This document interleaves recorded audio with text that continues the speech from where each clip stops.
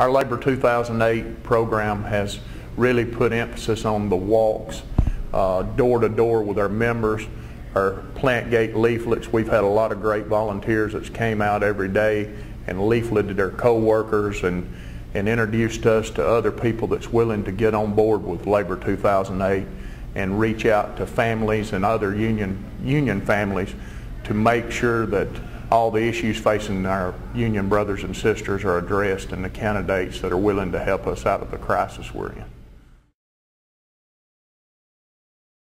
Travis Childers, when I came on board of the coordinating job here in Mississippi, I was told, you know, him being a Democrat in a Republican stronghold, they had no chance.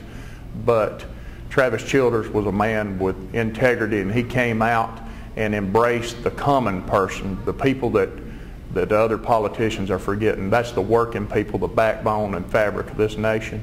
And through the joint efforts of our union and the other unions involved, the AFL, we reached out to every member and we made sure that these people understood what he stood for, that he would back the working men and women of Mississippi.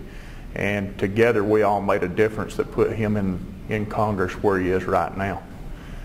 The same diagram, the same efforts that we put into Travis Childers, we're doing all over the great state of Mississippi to make sure that the working people has a voice, and that voice will be Ronnie Musgrove for the state of Mississippi.